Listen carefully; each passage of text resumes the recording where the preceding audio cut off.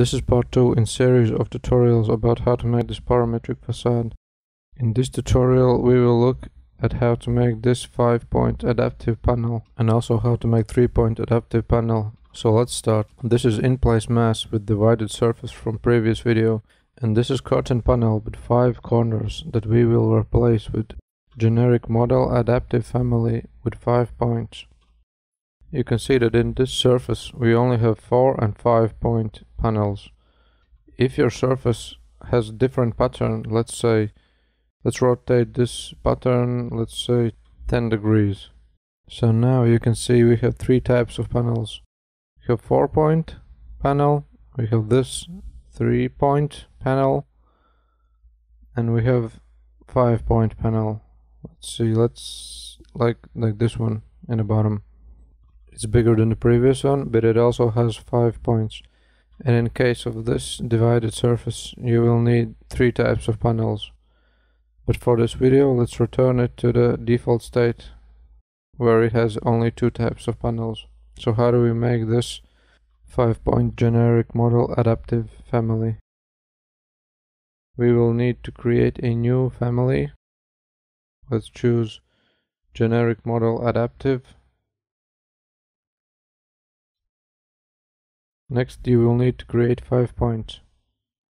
Let's see, 1, 2, 3, 4, and 5. Now select those points and click Make Adaptive. And now I have 5 adaptive points.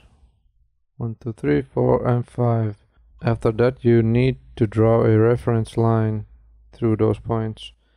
Select Enable 3D Snapping and Chain and click through points 1, 2, 3, 4, 5, and also back to 1 and click Enter.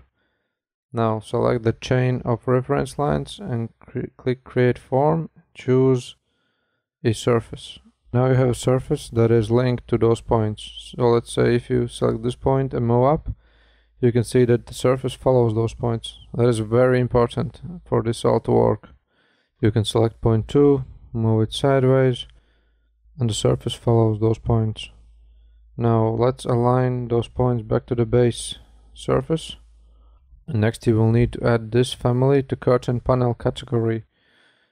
Select Family Category button and select Curtain Panels. And now this family is in the curtain panel category. Save this family as I already did and name it something like Adaptive 5 points, so you'll later recognize this family. As I already have this family, I will override it and load it into the project. And now you can find your family under the curtain panel group. Ungroup this, and here you have your adaptive 5-point panel. Now what if you need a 3-point adaptive panel? Just select 2 points and delete them. Also delete the reference line and draw a new reference line through those points.